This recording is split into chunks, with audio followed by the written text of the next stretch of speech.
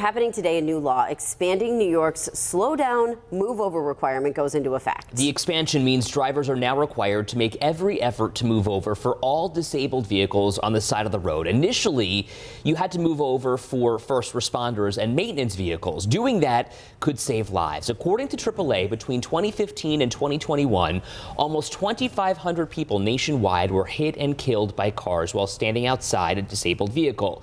That includes 48 in New York.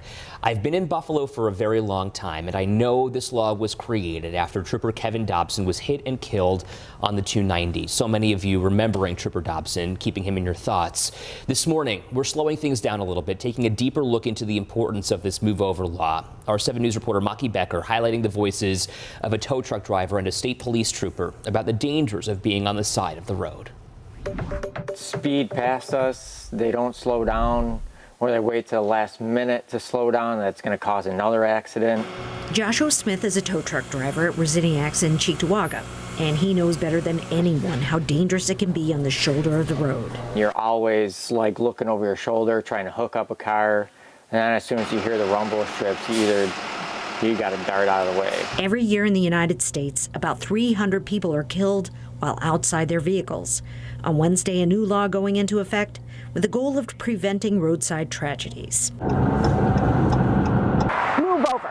That's the law that goes into effect on Wednesday. And starting then, it doesn't matter what kind of car it is, whether it's an emergency vehicle, a tow truck, or just a regular civilian car. If it's on the side of the road, you have to make every effort to get around it.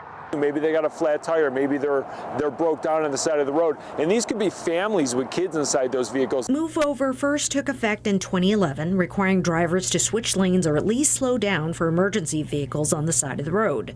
Over the years, it's been expanded to other kinds of responders. Now it applies to all vehicles that wind up on the shoulder.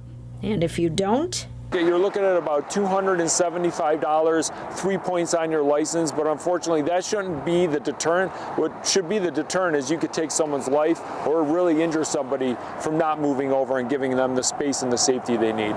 For Trooper James O'Callahan and other members of the state police, it's not just about enforcing laws. It's personal.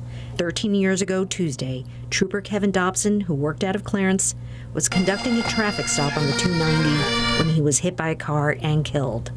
It's one of the things that we always keep, close to our heart, us that know Kevin or those that haven't met him.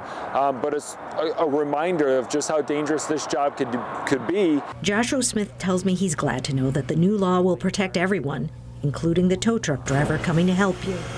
Regardless if it's, 7 o'clock in the morning or 2 o'clock in the morning, you want to go home.